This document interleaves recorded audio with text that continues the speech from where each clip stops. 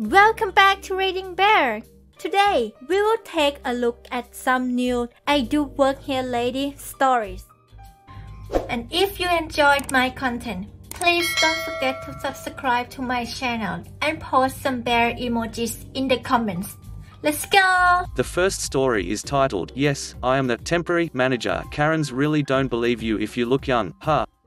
A bit about me so it's easier to understand the situation. About a year and a half ago I worked at a grocery store, one of many, and I got the job as a manager. Now, note, I wasn't a full manager, I was simply filling in till someone else comes in as I did not have the full training for it. I had only worked at the store for 8 months, but was more than capable of doing a manager's job. Ordering, counting the money, closing up and opening, making sure everything is up to date, I was doing my job. I did, however, look young as I actually was. The store I worked in had many rude customers who would walk in looking to cause trouble as if God had sent them on a mission and said, "Go my child, ruin some poor cashier's day." So, a day is like another. I'm in the dairy section looking for things that are going out of date. The only employees are 2 cashiers, 1 janitor and me. I hear a commotion at the cash registers, but since my co-workers are way older than me I figure they can handle the situation. Keyword, figure. I hear someone stomping towards me. It's like the gates to hell opened and this absolute unit of a Karen marches towards me. Her face filled with anger. She takes a look at me, turns around and stomps back. What? I clearly have a little name badge which says Op Manager. I heard commotion again, but I am on a tight schedule here so I continue taking out all the bad cheese. Not 1 minute later I hear stomping again. In the most annoying, squeaky voice she asks, "Are you the manager?" Me, yes, how may I help you? Karen, no, you can't be the manager, you are an imposter. I know all the employees in this store and you are not one. I don't know why she's screaming at me, but in a calm voice I say, "I am the temporary manager, is there anything I can do for you?" She yells, "I demand the real manager. A kid like you cannot be one. Give me the real manager." I try to explain that I am one, but she keeps screaming like a pig being strangled to death. I tell her that she can call my boss, there is a number near the exit on the board and she storms out.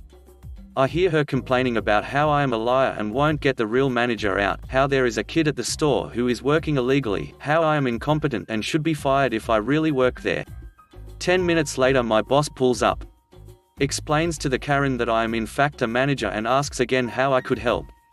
Turns out she ate a whole 24-pack of sausages and only then noticed they were 3 days till the expiration date, not even expired like. And demands a refund. She got kicked out. The next story is titled Pizza Delivery to a Rude, Nasty, Condescending, and Rich Karen, while I was 8 months pregnant, for a weird reason. Preface, I am resposting this, so sorry if you read it before. I made a huge error in how I put the title and I respect the mods for removing it. I hope they let this one stay up. I enjoyed all the commentary and also the advice of others on better ways I could have stated the title without being offensive to anyone. I would really like this story to remain. If it is removed again, I won't attempt posting it further.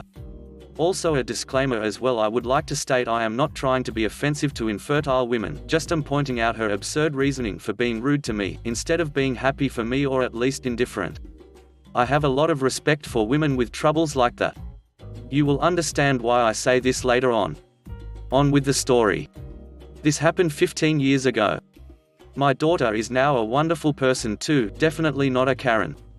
I worked at pizza place with a red hat logo as a driver, while I was very pregnant. I had ordered a new work shirt as I had gotten way too big in the belly to have my shirt cover my belly bump. My watermelon-style belly was getting rather round due to all the free pizza I was getting from my managers that wanted to help my skinny butt grow a baby better. Well, I was allowed to wear a plain black t-shirt as long as I had my name tag and hat on until a new shirt arrived the next day. I got in a delivery run in the very rich area of town called Feather Sound. At first I was really happy cause this area was known for its great tips, and when you are a driver you want all the tips you can get cause you are not reimbursed for your fuel costs, except $1 a run minimum, and this was during a time where gas prices were the worst we had seen in like 8 years.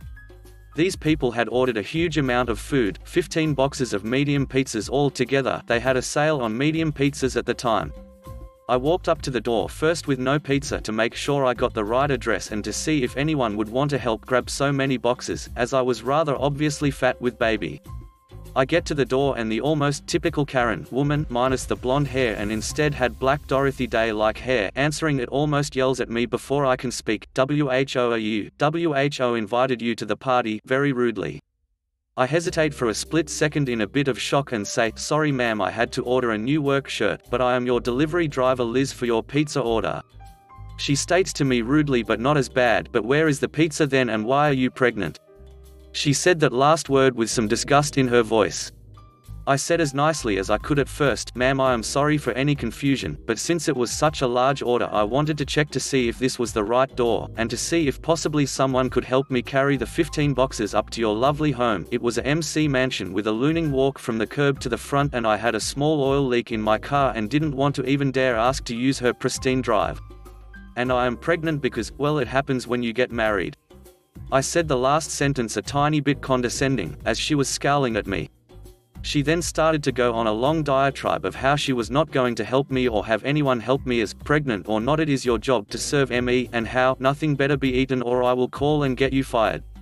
I got really sick of her attitude and my feet were hurting from being on them all day in my current condition, so I just said, "No problem," and walked to the car while she was still talking.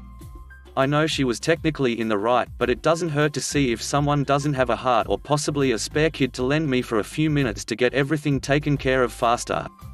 I decided to be a bit of a dick, and stack all 15 pizzas and walked carefully to the door so I could get away from her as fast as I could. She was standing there realizing I had enough of her, with her arms crossed, and stood away from the doorway and said, "Put them on the table inside now." I realized that she was just being in a hole, as I saw many children, about 12 to 15 years old, that could have helped out, or at least gotten them from the door to the table, as there was a policy that we were to never enter a home due to risks of mugging or other attacks. I didn't want to fight her at this point and wanted away from her, so as I passed her into the home I said, "Ma'am, it is policy that we don't enter the house, but since this is just too many to try to take out of my arms, I will quickly do it." This turned out to be the best thing, cause as I got to the table her sweet husband saw me from the kitchen, and he realized what was going on, as his wife had started idioting again about poor service, and stating again that your pregnant self better had not eaten any of her sweet children's food. Once I gave her the receipt and the total when I got back to the door. Her husband got really red in the face, and as she started to hand me a check, which I could see that she had left me literally 5 cents as a tip, he grabbed it from her quietly, read the amount, and gave her a face that said, "Shut up, Karen." He then proceeded to hand me in cash the cost of the food and a $50 tip. She was silent as this happened and kept her head low, and one of the children then said, "Wow, that is so much pizza, mommy, why did you have her take it all up? We could have helped. Like last time we had a party, and we helped that old man." This statement got her really bugged out eyes, as I just smiled and thanked them both for ordering with our pizza place. As the door shut you could see that her husband was glaring at her, and her eyes were the size of dinner plates. As I got to the car I could hear faint stern voice of the husband, which sounded like he was laying into her. When I got back to the restaurant, apparently the husband had called to apologize to the nice pregnant woman for his horrible wife's treatment, as she always get nasty to pregnant women, as she had to adopt all of their children. What a nice husband, dude. I hope she learns not to be a dick to women just because they are with child and she is unable to birth a child. I do respect her for adopting at least more than one child, not to mention adopting even one child. I got some much needed baby items with that $50 just despite her rudeness. Final commentary, pardon any errors as I am dyslexic. If anyone wishes to share this on YouTube or other platforms, you may just comment with a link to it, please. Thanks again mods for understanding I am sometimes not very smart. The next story is titled, "Yes, I am the server owner. I run a emotional support Discord server, and while I was taking a break for a week, so I can catch up on some schoolwork, I had a few people join just to interact with others, which I didn't mind, and my moderators caught me up on what I missed before I went offline again. When I came back after my break I was caught in the middle of an argument. Turns out that one of them started ordering people around and the moderators were trying to calm them down. When I had stepped up and said that they would have to calm down or they would have to be banned because of what they were saying and doing was way against the rules, and they claimed that none of us were the owner, so I couldn't ban them. She called them staff. I informed them I was the owner and they were the moderators, staff, and kicked her so that way she wouldn't make any more drama and backtrack anyone. Work with patience.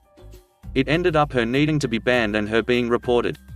Turned out she didn't even read the rules either, so that would explain her not knowing I was the owner, as I have made it so only I can make rules.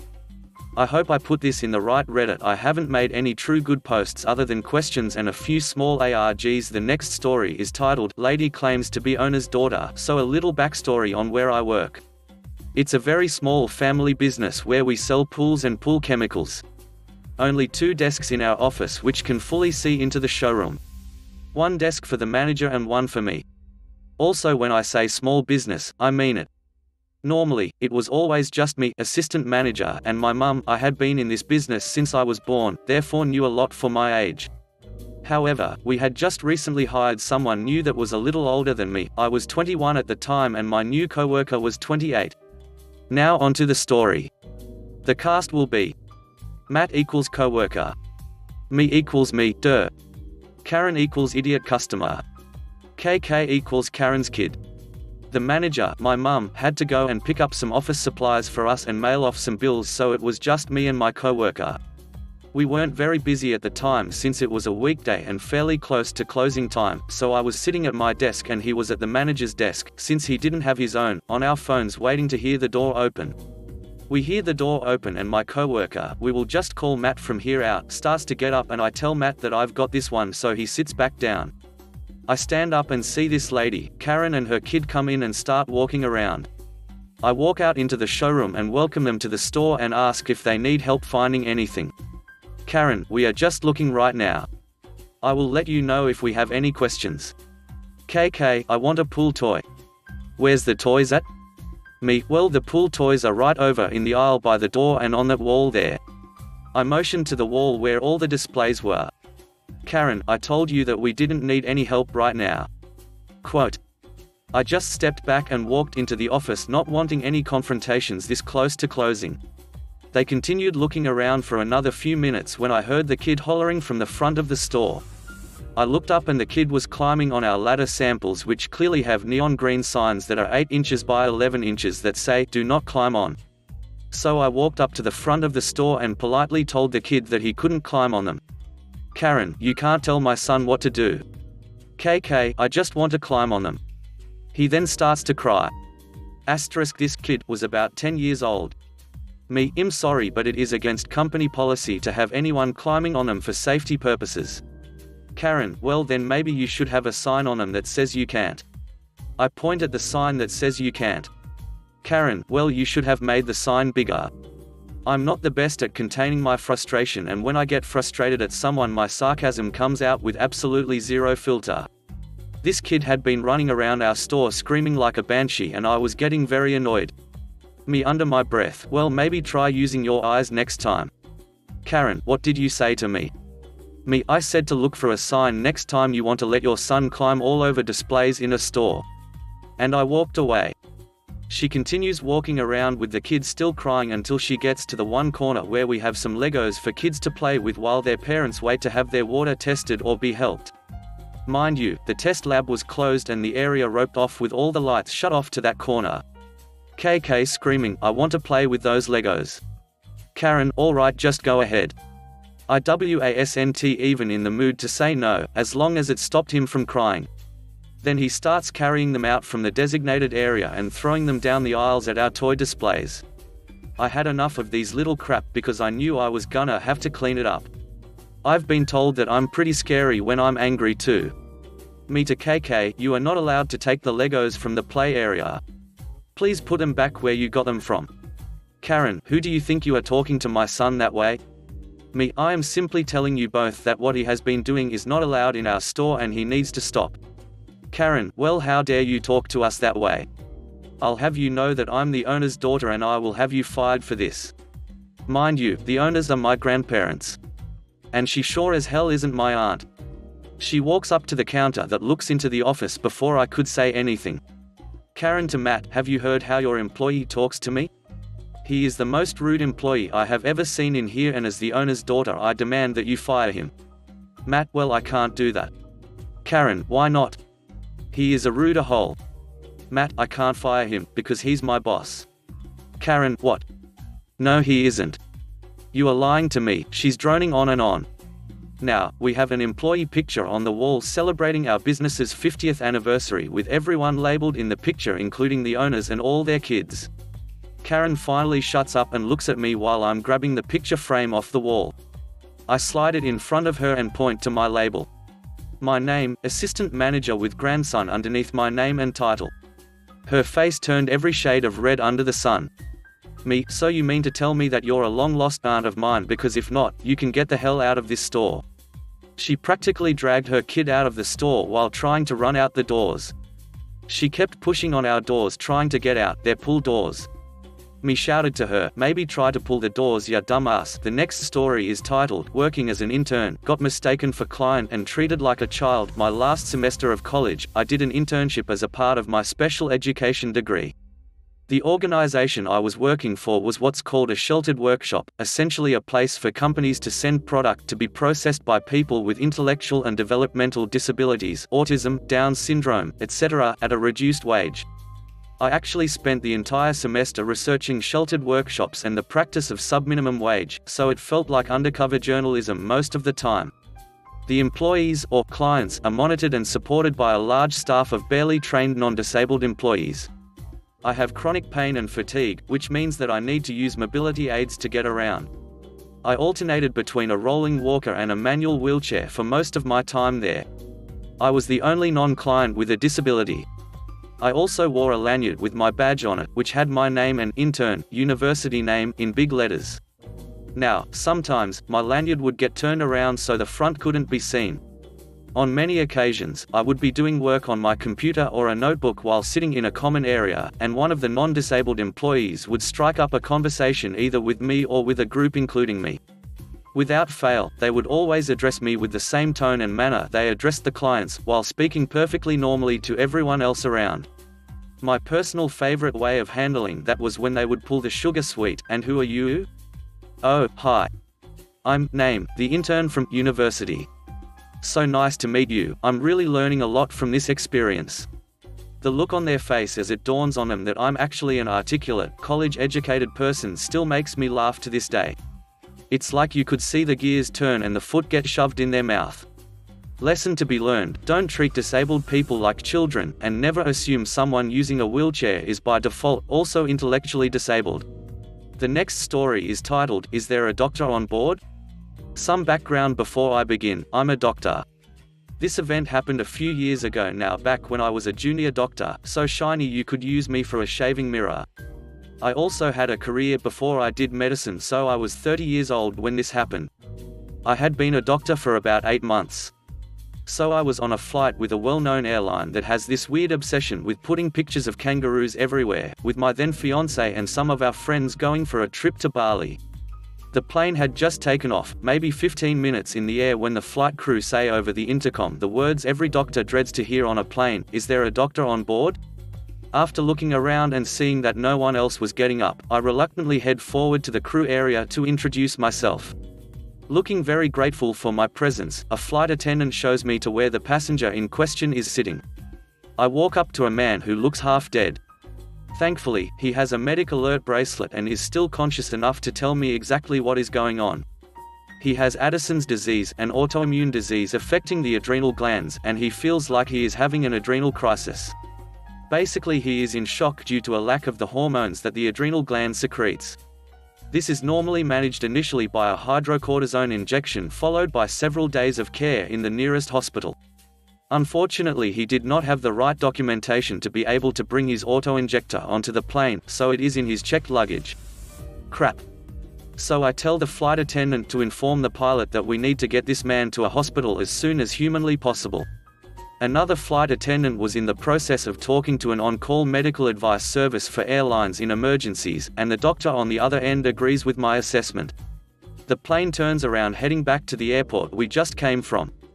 I have a conversation with the on-call service, amazing team of people. I wish I found out the name of the organization so I could shout them out. Unfortunately, it got lost among all the other things happening. Boring doctor conversation happens. I get given a plan for the patient on the plane. Awesome. The aircraft had a surprisingly well-stocked first aid kit on board, so I begin administering fluids to my new patient while all of this is happening. As I am doing so, a woman comes up and introduces herself as a nurse, showing me her work badge. Don't ask me why she had one on the plane, I have no idea. Great, the extra set of experienced hands will be useful. I ask her to start the fluids once I get a line inserted into the patient, and to then recheck his vitals in a few minutes to see how he is responding. The flight attendant who initially took me to the patient then tells me that the nurse should be able to handle it from here, and that she would like me to return to my seat. Okay, that's weird. Her demeanor is a bit off, but I never noticed at the time. But there is nothing else I can do for the guy with onboard resources. We don't have the drugs he needs, and the nurse was perfectly happy to stay with him and alert me if anything goes downhill. So I go back to my seat thinking I have done a good job, not bad for a shiny noob doctor. Fast forward 20 minutes and the plane has landed again, and we appear to have gone to an empty gate somewhere away from the main terminals. The same flight attendant comes up and asks if I could please go and speak to the paramedics at the front of the plane as they board. Sure thing. So I head up to the front of the plane where I am met by two very serious-looking police officers. Sir, would you mind stepping off the plane for a moment? We would like to have a chat with you. Uh-oh, what did I do? I of course comply, and step off the plane, after which I am taken about 2 minutes walk away from the plane and put in an office. Are you aware that impersonating a doctor is a serious offense? One officer asks me. I ask what this was all about, and am told that the cabin crew called ahead to say that a medical student impersonating a doctor was treating a patient on board the aircraft. They ask for my ID and any documentation I can provide to prove I am a doctor. Slight problem: while I can provide my registration number, every doctor in my country has one and it can be used to look up the individual registration online. My passport, wallet, ID, everything is in my carry-on bag under my fiancé's seat. One officer steps out to talk to someone, I assume to get my carry-on off the plane, while the other officer continues to talk to me. I later found out that the nurse who helped me vaguely recognized me from somewhere. I had been on placement at her hospital as a medical student the year before, and she told the flight attendant that she thought I was a medical student. Rather than talk to me about it, they just assumed the nurse was right and took steps to separate me from the patient. I was so focused on the patient, I never noticed the change in body language from the cabin crew or really took notice of the oddity of asking me back to my seat. Then again later, they lied to me to get me to exit the plane quietly.